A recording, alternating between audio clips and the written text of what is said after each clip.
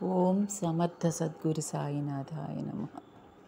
విజ్ఞాన వీచికలు 6వ వీచిక. గణిత శాస్త్రము, జీవ పదార్థోత్పత్తి. నేటి వరకు భౌతిక రసాయనిక శాస్త్రాలు సాధించిన విధానాన్ని బట్టి జీవ పదార్థోత్పత్తిని గూర్చి నేటి శాస్త్రజ్ఞులు ఇలా చెబుతున్నారు: ఎలక్ట్రాన్లు, ప్రోటాన్లు మొదలైన కణాలు పరస్పర ఆకర్షణ వికర్షణాది శక్తుల ప్రాబల్యం వలన నక్షత్రాల కోవలుగా ఏర్పడి, వాటితో పాటు సూర్యమండలం, సౌరకుటుంబం, అందులో భూమి ఏర్పడి, దానిపై మూలకాల అణువుల మధ్య భౌతిక రసాయనిక శాస్త్ర సూత్రాలను అనుసరించిన ప్రతిక్రియలు జరగడం వలన కాలగతిలో జీవ పదార్థం ఏర్పడినది. ఆ ఆధునిక దృక్పథమే వాస్తవమైతే, జీవము లేక చైతన్యము కాకతాళీయంగా, ఆకస్మికంగా కాలగతిలో ఏర్పడి ఉండాలి. ఇంతకు మించి అది భౌతికము, ఆధ్యాత్మికము అయిన శక్తికి అట్టి క్రియలో ప్రమేయం లేదు, అట్టి దానికి ఉనికే లేదు. కానీ ఇలా తలచడానికి నేటి శాస్త్రంలోనైనా ఆధారాలున్నాయా? భౌతిక శాస్త్రంలో ఏర్పడ్డ చిక్కు సమస్య వలన పదార్థమే లేదన్న స్థితికి విజ్ఞానం వచ్చింది. పదార్థము, శక్తి, శూన్యాకాశం, కాలం ఇవి వేరు కాదట. సర్వత్రా వ్యాపించిన శక్తి క్షేత్రంలో కలిగే సంచనాలే వస్తువులు, పదార్థము, కాలము అట. ఎలక్ట్రాన్, ప్రోటాన్లే నిర్దిష్టమైన కణాలు కానీ తరంగాలు కావట. కనుక వాటితో చేయబడ్డ అణు పరమాణువులు ఎలా పదార్థమవుతాయి? పదార్థత అన్నది అట్టి శక్తి కూర్పులకు, మనము అనబడి శక్తి కూర్పులకు గల సాపేక్షిక సంబంధమే కదా. అంతేగాక ష్రోడింజర్, కాప్రా వంటి భౌతిక శాస్త్రజ్ఞులు, క్వాంటం భౌతిక శాస్త్రవేత్తలు చైతన్యం యొక్క మౌలికమైన ఉనికిని అంగీకరించక శాస్త్ర విజ్ఞానమే సాధ్యం కాదంటున్నారు. చైతన్యం స్వతసిద్ధము, మౌలికము అయిన వాస్తవమై ఉండాలని నిర్ధారణ చేస్తున్నారు. తదనుగుణంగా ఆధునిక శాస్త్రీయ దృష్టిని సంస్కరించుకోనిదే భౌతిక శాస్త్రంలోని సమస్యలేవి పరిష్కరించ సాధ్యపడవట. కానీ పదార్థత వాస్తవం కాదట. ఇక పదార్థవాదులేమనాలి? ఇంతకీ సృష్టికే మూలమని మనం తలచే పదార్థం యొక్క తత్వాన్ని కూడా పరమాణుగత సూక్ష్మ కణాల స్థాయి దాకా పరిశీలిస్తే అక్కడ గోచరించే సత్యం 4 నిరూపకాలతో కూడి ఉంటుందని, తర్కానికి అతీతమని నేటి సైన్సు నిరూపిస్తుంటే హేతువాదులేమంటారు? ఆధునిక భౌతిక శాస్త్ర విజ్ఞానమంతా రాను రాను ప్రాచీన ఆధ్యాత్మ విద్య సృష్టి గూర్చి చెప్పిన సత్యాలనే బలపరుస్తుంటే నాస్తికులేమనగలరు? పదార్థం నుండి కాలగతిలో కాకతాళీయంగా జీవ పదార్థం ఏర్పడిందనడం నేటి శాస్త్రరీత్యా ఎలా సరిపోదో రసాయనిక శాస్త్రపరంగా ముందు చూసాం.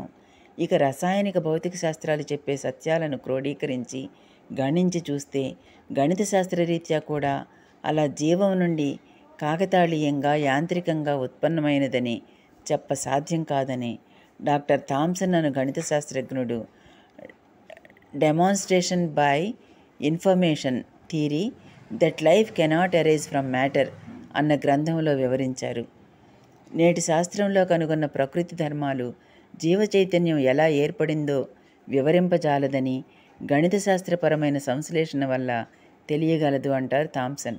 ఆధునిక శాస్త్రజ్ఞులు తలచినట్లు సృష్టిలో జీవం ఏర్పడాలంటే నేడు భూమి యొక్క వయస్సుగా తలచబడుతున్న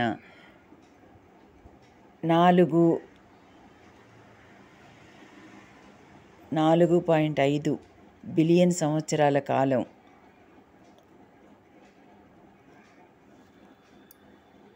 80,000 సార్లు పునరావృతమైతే గాని స్వల్పంగానైనా అవకాశం ఉండదని గణితాత్మకంగా థామ్సన్ నిరూపిస్తారు ఈ గ్రంథంలో. We show that the entire history of the earth would have to be repeated over and over again in the order of 64 to the power of 80,000 times in order for them to be a substantial chance that complex living entities would evolve even once. Richard Thomson. ఈనాడు అంగీకరించబడుతున్న ఈ జీవ పరిణామ శాస్త్ర సిద్ధాంతం వాస్తవం ఎందుకు కాజాలదో కాస్త యోచిస్తే తెలియగలదు. పరిణామ క్రమంలో అంతకంతకు సంకీర్ణమైన జీవజాతులు ఏర్పడడానికి మూల కారణం సహజము లేక ప్రకృతి సిద్ధమైన ఎన్నిక అని ఈ శాస్త్రజ్ఞులు అంటారు. కానీ అంతకంతకు సంకీర్ణమైన జాతి లక్షణాలు ఏర్పడుతూ అవే తరాల పాటు నిలిచి ఉంటుండాలంటే అలా నిర్దేశించే లక్ష్యపరమైన శక్తి ఒకటి ఉండాలి. కాకతాళీయంగా మాత్రమే అలా జరగాలంటే సంకీర్ణ రూపాలతో పాటు అసంకీర్ణ రూపాలు ఉండాలి. కానీ సృష్టిలో అసంకీర్ణ రూపాలు అంతమొందుతున్నాయి. కాకతాళీయంగా విశృంఖలంగాను అస్తవ్యస్తంగాను ప్రకృతిలోనూ క్రమ పరిణామంలోనూ మార్పులు జరిగితే అంతకంతకు సంకీర్ణ జీవజాలములే ఏర్పడడం సాధ్యం కాదు. ఉత్పరిణామాలు ఎక్కువగా ఒకే లక్ష్యం వైపు జరిగితేనే గాని అది సాధ్యం కాదు. ఇటువంటి లక్ష్యమే లేకపోతే అస్తవ్యస్తమైన ప్రాథమిక దశ నుండి ఎంతో సంకీర్ణము జటిలము అయిన కూర్పుగా అసంఖ్యాకమైన జీవజాతులు ఎలా ఏర్పడతాయి? కానీ ఇటువంటి లక్ష్యం వైపుకు మాత్రమే పనిచేసేటటువంటి వ్యవస్థ ప్రకృతిలో నేటి శాస్త్రజ్ఞులు తలచినట్లు కాకతాళీయములు కేవల జడ పదార్థ ప్రతిక్రియలు మాత్రమే కాజాలవని గణిత శాస్త్రపరంగా థామ్సన్ నిరూపిస్తారు. ఇలా క్రమ పరిణామం యొక్క లక్ష్యాన్ని గతిని నిర్దేశించగల ధర్మాన్ని పదార్థానికి ఆపాదించవలసి వస్తే అప్పుడు పదార్థం నుండి మాత్రమే చైతన్యం ఏర్పడిందని చెప్ప సాధ్యం కాదు. చైతన్యము పదార్థము ఒకే మూలతత్వం యొక్క రెండంశాలని సృష్టికి ఆధారమైన శక్తి తరంగాలుగాను కణాలుగాను ప్రవర్తించగలదన్నట్లు వీటిని గురించి కూడా చెప్పవలసి ఉంటుంది. అంటే సృష్టికి మూలం పదార్థమే గాక చైతన్యం కూడానని చెప్పవలసి ఉంటుంది. అంటే వెనుకటి ఆధ్యాత్మవేత్తలు ప్రకృతి పురుషుడు అన్న వాటిని మనం తిరిగి ఆధునిక పదజాలంలో చెప్పామన్నమాట. అంటే ఆధ్యాత్మికత సత్యమని అంగీకరించవలసి ఉంటుంది. భౌతిక శాస్త్రంలో ప్రకృతి ధర్మాలను రూపొందించడానికి సృష్టిలోని స్వల్పాతి స్వల్పమైన సన్నివేశాన్ని తీసుకొని అందులోని కొద్ది సంఖ్యలతో కూడిన భౌతికాంశాలను మాత్రమే పరిశీలించడం జరుగుతుంది. కారణం బృహత్తరమైన అంశాన్ని తీసుకుంటే అందులో పాల్గొనే అంశాల సంఖ్య బహు విస్తారంగా ఉండడం వలన గణితాత్మకమైన విశ్లేషణ దుస్సాధ్యమవుతుంది. కానీ అతి స్వల్పమైన సృష్టి అంశానికి చెందిన శాస్త్ర సిద్ధాంతాలు ఇంత బృహత్తరము జటిలము అయిన సృష్టిని ఎలా నిర్వచించగలవు? అందుకే న్యూటన్ రూపొందించిన సిద్ధాంతాలను అసంపూర్ణమైనవిగా ఆధునిక భౌతిక శాస్త్రవేత్తలు అంగీకరించినట్లే కాలగతిలో ఎన్నోసార్లు మానవుడు తన పూర్వ సిద్ధాంతాలను అసంపూర్ణమైనవిగా తలచవలసి వచ్చింది. జడమైన పదార్థం నుండి జీవం ఉత్పన్నమైనదని చెప్పడానికి రెండు రకాలైన ప్రకృతి క్రియలను అంగీకరించవలసి వస్తుంది.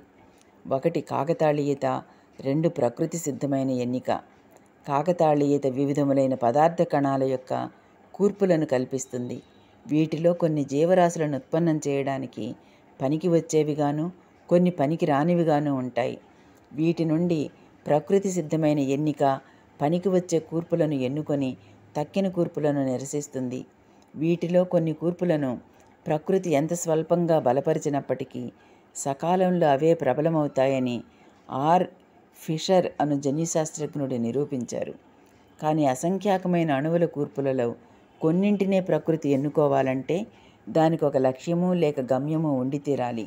ఒక్కొక్క సన్నివేశంలోనూ ఏ ఏ కూర్పులను ప్రకృతి ఎన్నుకుంటే ముందు ముందు జీవపదార్థం ఏర్పడి దాని నుండి సంకీర్ణమైన జీవరాశి ఏర్పడగలదో వాటిని పొడుగునా ప్రకృతి ఎన్నుకుంటుండవలసి వస్తుంది. అంటే ప్రాథమికమైన ప్రకృతి ధర్మాలు అందుకు సహకరించేవిగా ఉండి తీరాలి. అంటే సృష్టికి ఆధారమైన తత్వమే అట్టి లక్ష్యం కలదై ఉండాలి. కానీ ఆధునిక శాస్త్రజ్ఞులు రూపొందించిన ప్రకృతి ధర్మాలు బృహత్తరమైన ప్రకృతి తత్వాన్ని నిర్వచించేవిగా లేవు. అటు సాంప్రదాయిక శాస్త్రంలో కానీ ఇటు ఆధునిక క్వాంటం సిద్ధాంతాలు కానీ రెండు కంటే ఎక్కువ కణములు గల ఏ అణువుల వ్యవస్థను నిర్వచింపజాలవు. సాపేక్షిక క్షేత్ర సిద్ధాంతంలో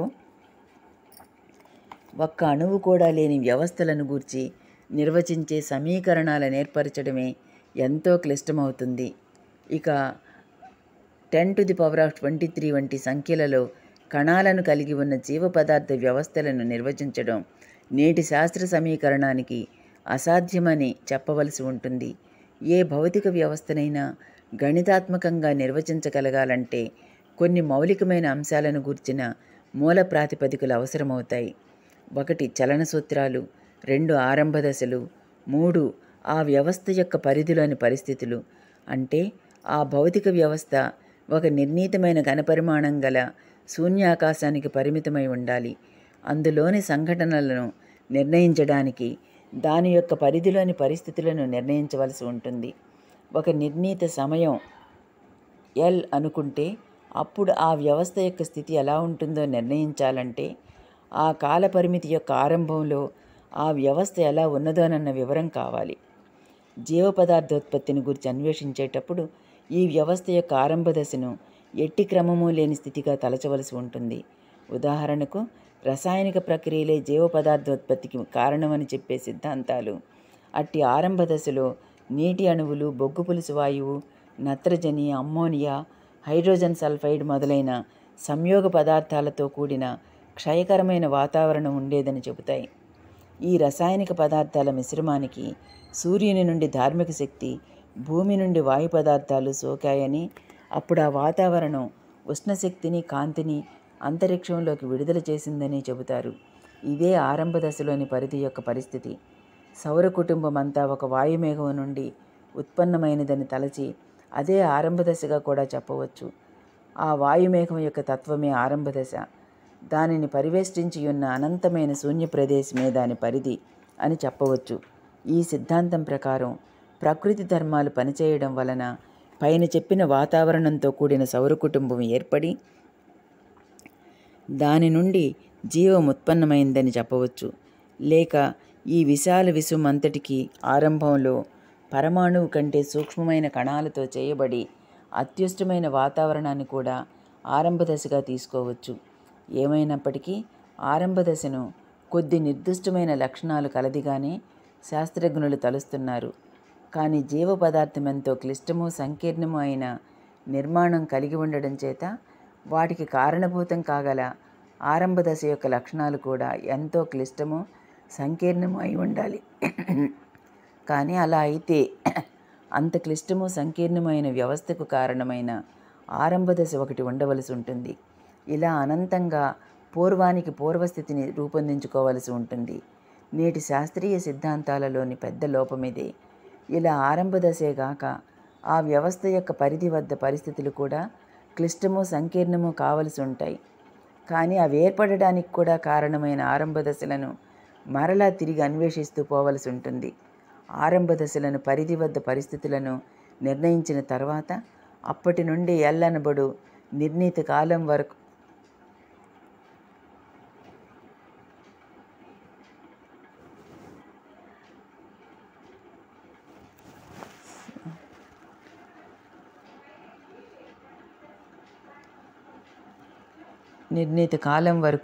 ఎట్టి మార్పులు జరుగుతాయోనన్నది ఆ వ్యవస్థలో పనిచేసే ప్రకృతి ధర్మాలపై ఆధారపడుతుంది. నేటి శాస్త్రజ్ఞుల అంచనా ప్రకారం